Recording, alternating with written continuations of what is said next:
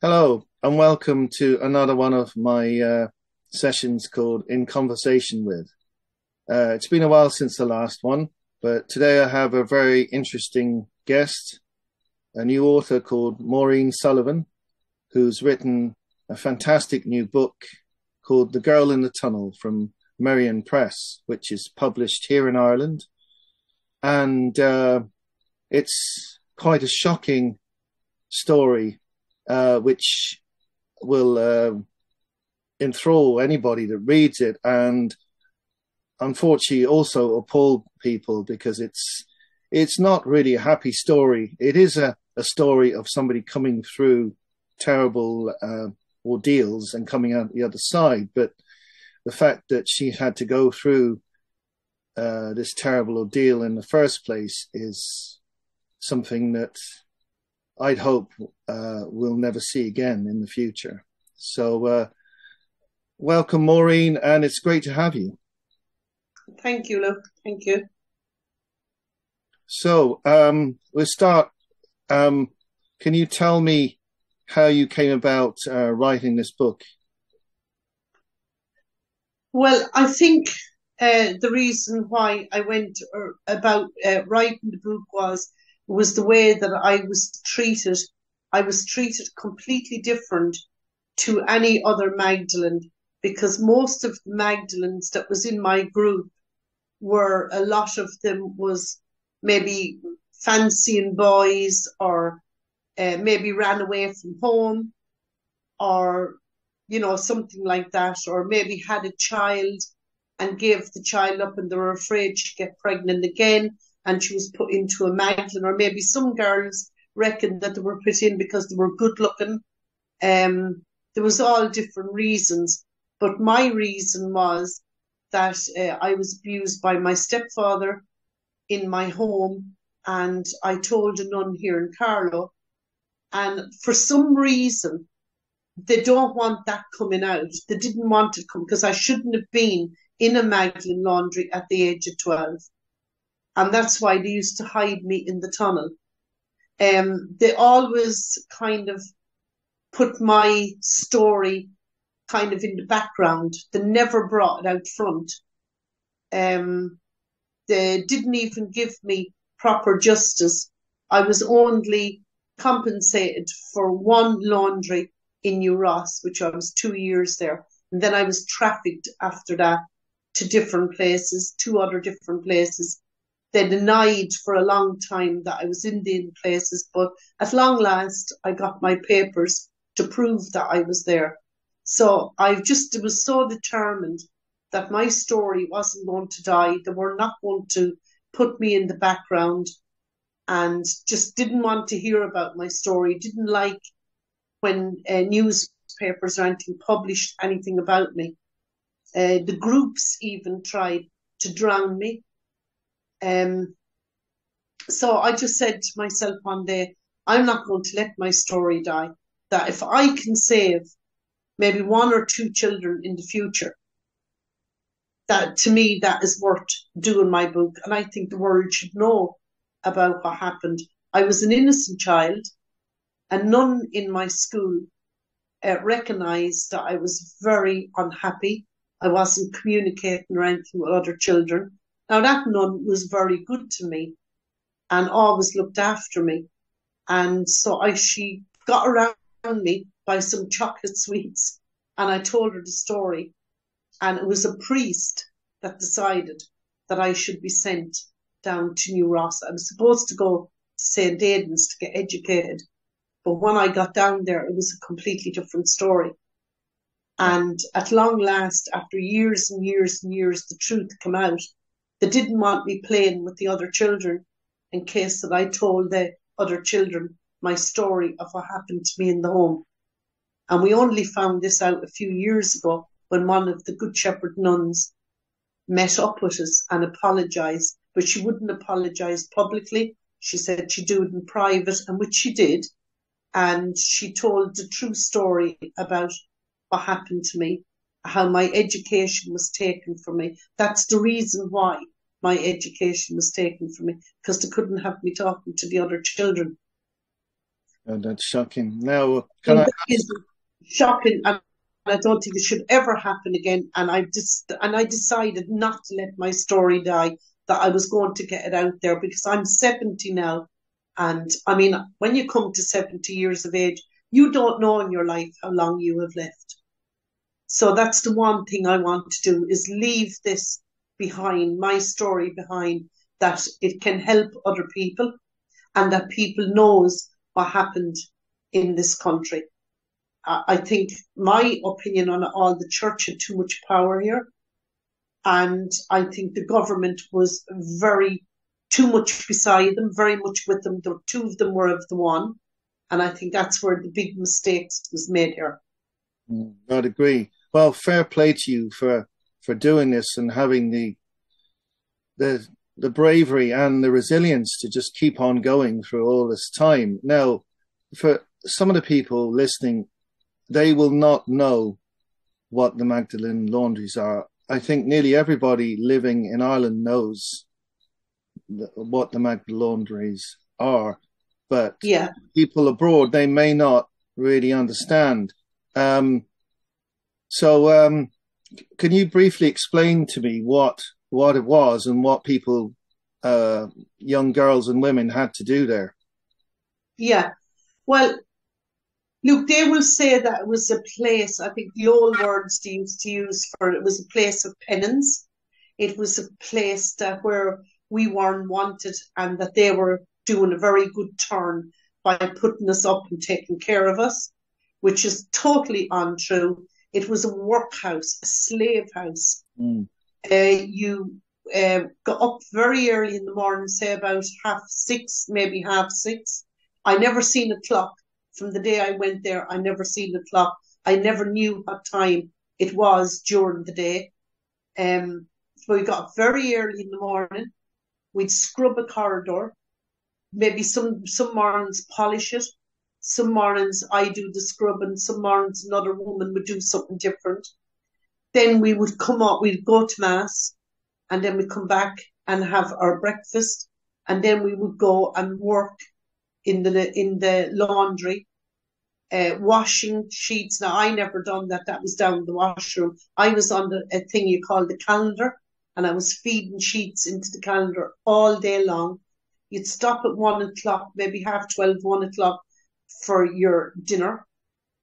Then you go back to work. You finish at 5, and after your tea in the evening, you would do what the nuns called was recreation. It wasn't recreation.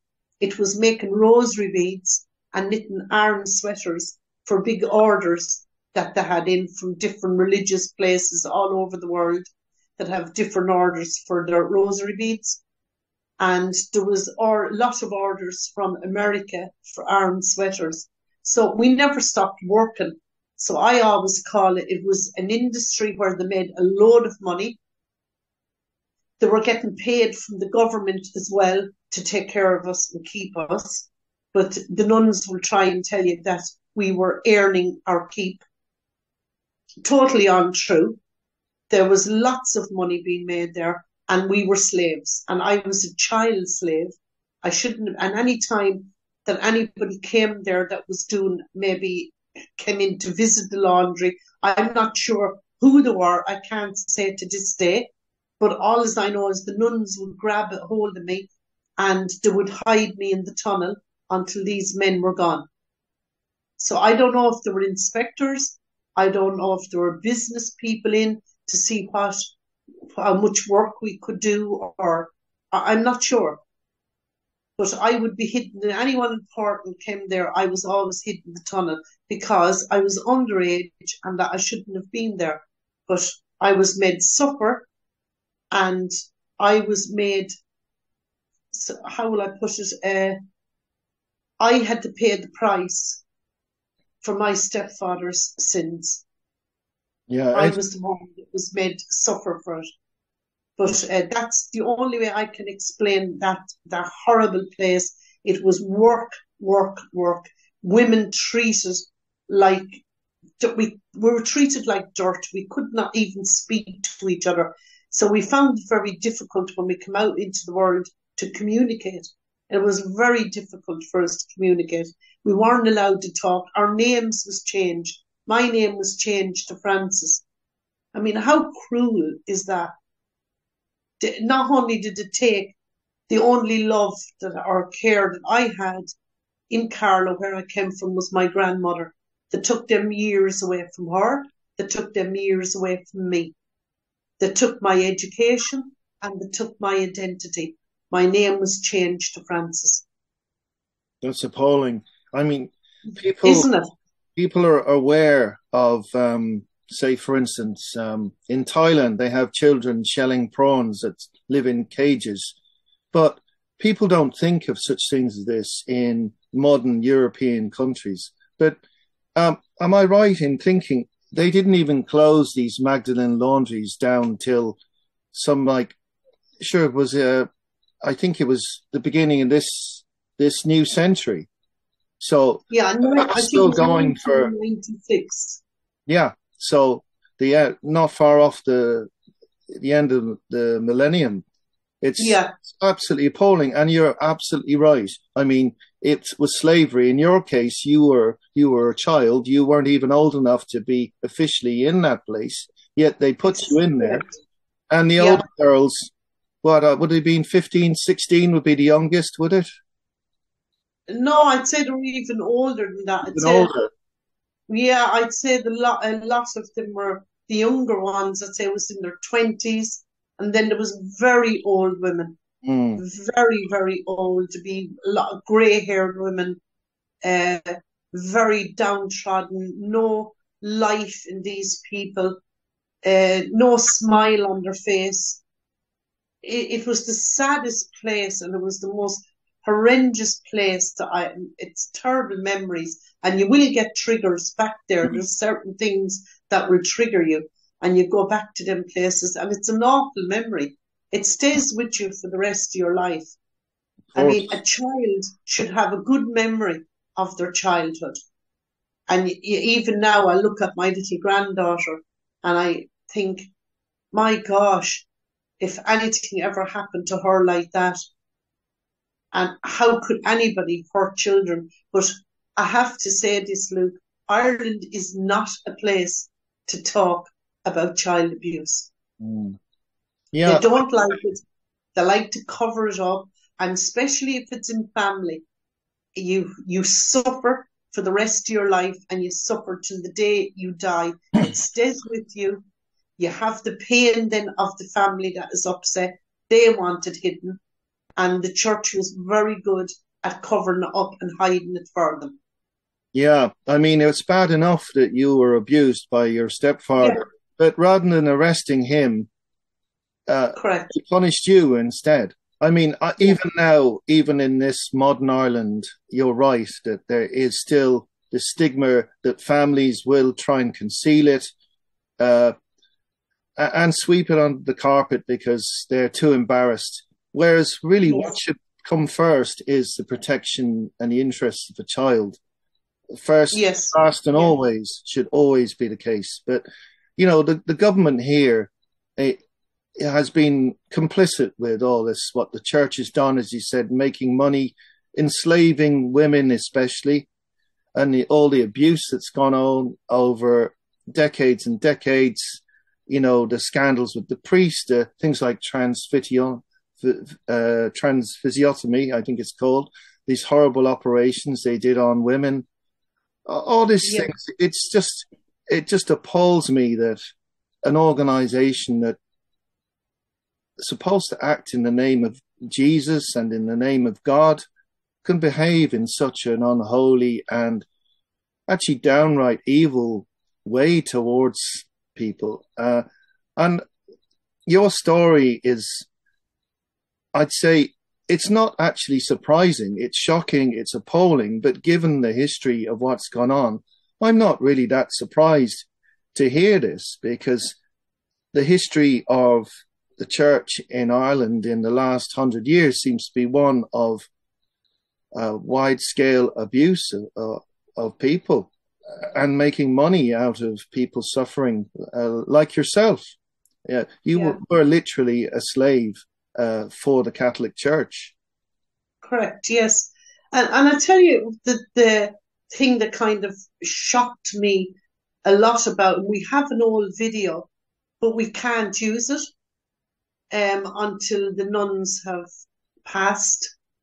I have a nun telling me when I went to see her, and because it really started to bother me as I got older, how could have been so cruel to take my education from me. I can't, for the life of me, understand that. Why would they be so cruel and just use me as a slave? A child that came to them in desperation. I should have got, so a child like that should be nourished and cared for and loved and treasured. But it was completely the opposite what happened to me. And then when the truth did come out, I call it when the veil was lifted, they still wanted to hide it. And that nun that day, when she told me my story, I knew they had all my files on me, because my boss came with me as a witness, Arnie Stevenson, and he was shocked. I didn't even tell him about the abuse. He didn't know. But the nun was able to fill him in on all my story. Now, this is a nun that said there was no records on me, that they only had me being entered in there, a little small piece of paper, and said that I was a troublesome child. Well, yes, I would think so. I'd be a troublesome child if I was being abused. And when she said she was sorry, it should never have happened, that it was wrong. I wrote a letter to her, and I have the letters, and I asked her, would she please come out and tell the truth about my story and give me some peace in life? And she said, I can't do that. We have to protect, she said, our organisation. She said, but I am sorry, it should never have happened. Your education should be given it to. And another thing, Luke, this is very important. They always denied in the beginning that I was there. They did not want to know me. They wanted me to go away. There was even a time when I was afraid I was going to be murdered or something, because they did not need me coming out with this story that I was underage and I was in this Magdalene laundry. So it was so disturbing at the time that I thought, are they going to kill me or something? Because they tried to hide my story. Do you know how they owned up that I was there? I made my confirmation there. And that's how they had to own up to it. I would have never left Carlow to go down to New Ross to make my confirmation. There was no transport. Yeah, and then the address would have been in the church, you see. That it was the Good Shepherd Convent in New Ross. So that's how they owned up and told the truth in the end, that I was there. Only for that they were going to deny it. If I hadn't made my confirmation in New Ross, they would be not denying it to this day. So, Maureen, let me ask you, have you to this day had an official apology either from the Catholic Church or from the Irish government? We did have an apology from the Irish government. Enda Kenny gave an apology. It was a very good apology. I mean, I accept an apology. I think it's a good thing that people say, sorry, we done wrong. And I accepted it and I appreciated it. But we never got an apology from the nuns. I asked that nun, would she come public and give me that apology and tell my story and be honest with me and give me some peace? And she refused. I have her letter. And what about the actual official hierarchy, the bishops, the archbishops, the cardinals? I mean, I'm sure even back in Rome, they must have known about the existence of these laundries and all the funds that it was generating for the church. Of course they did, Luke. Yes, of course they did, because they were getting some money out of it as well. I'd say there was a lot of money sent to Rome. They all knew it. The people on the outside, over them grave walls, they knew that there was something wrong going on in there. I mean, let's think about it, really think strongly about it. All these places had big, high grey walls, all the industrial schools, Artane, Letterfrack, all these places was well hidden. And why were they hidden? Why did you have to have such big walls up around a building if they were doing nothing wrong? Why would you have to hide yourself away like that?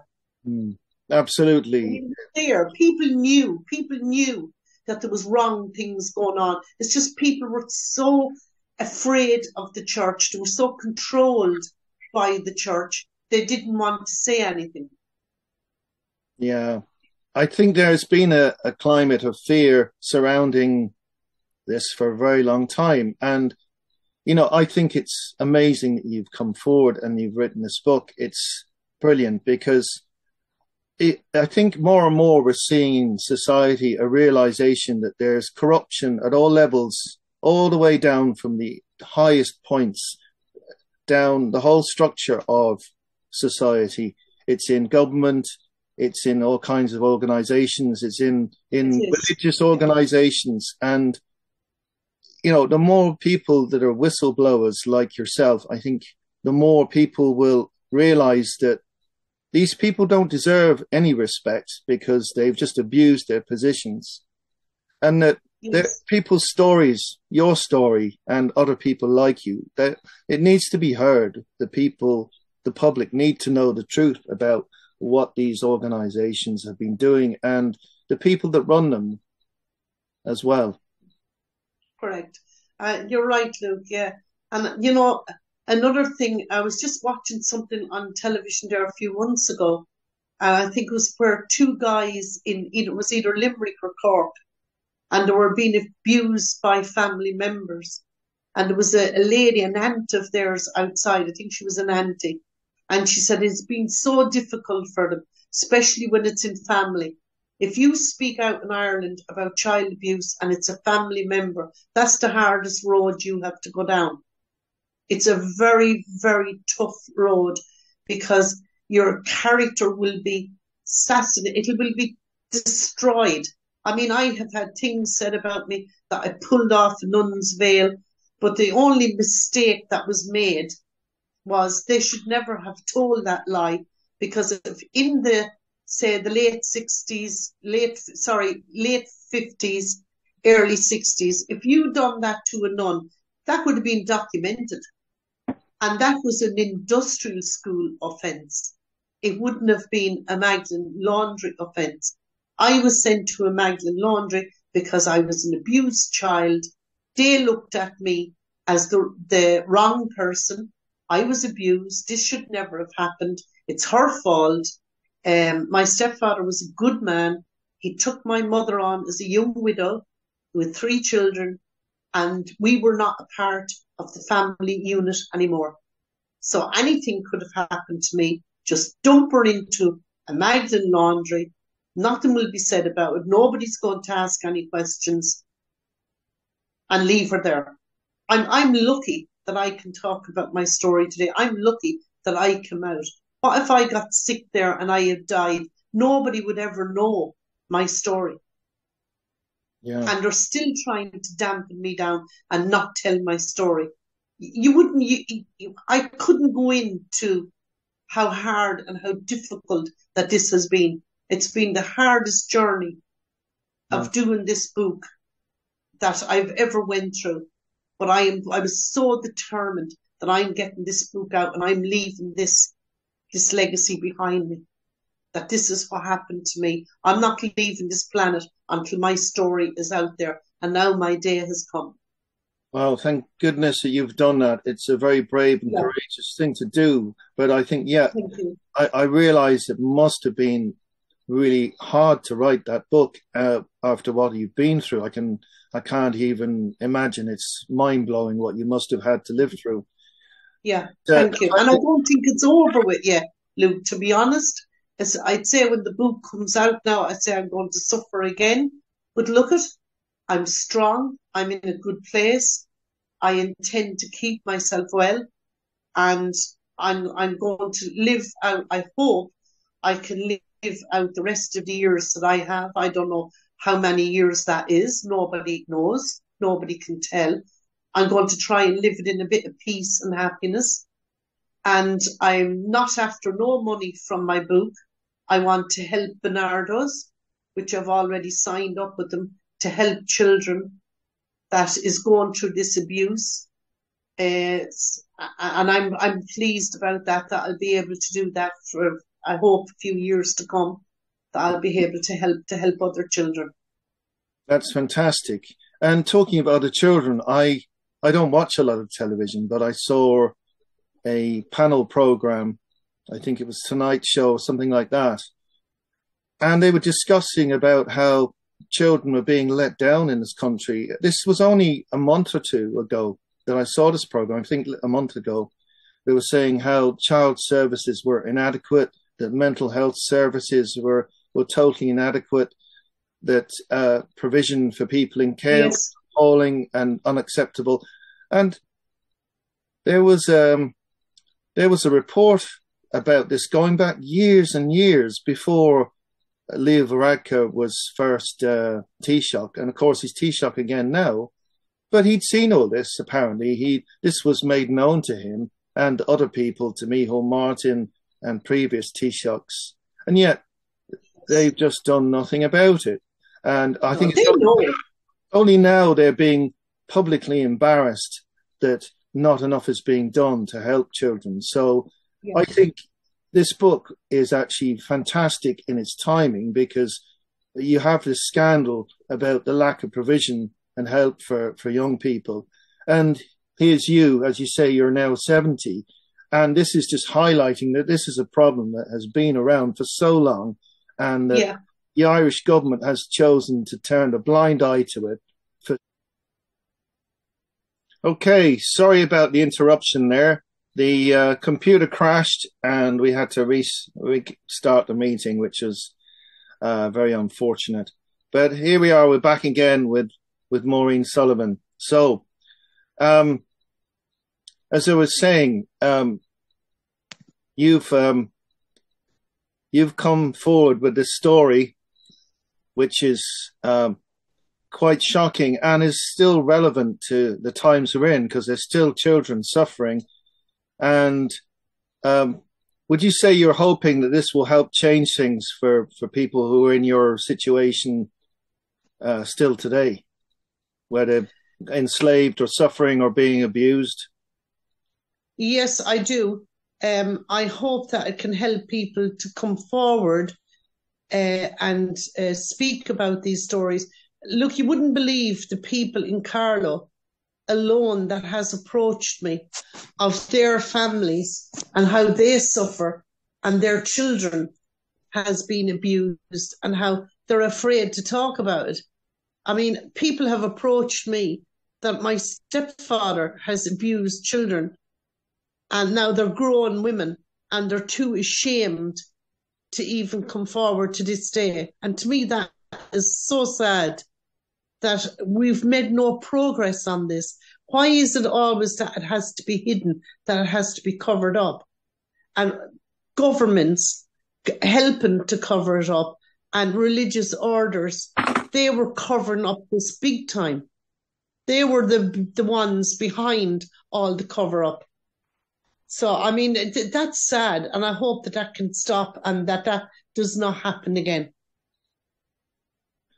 Yeah, I really hope you're right about this and it doesn't happen again in the future. So anyway, you've been very brave to come forward and to write this book and to see it through to completion. So fair play to you. And can I ask you, thank you, when is the book actually going to be published?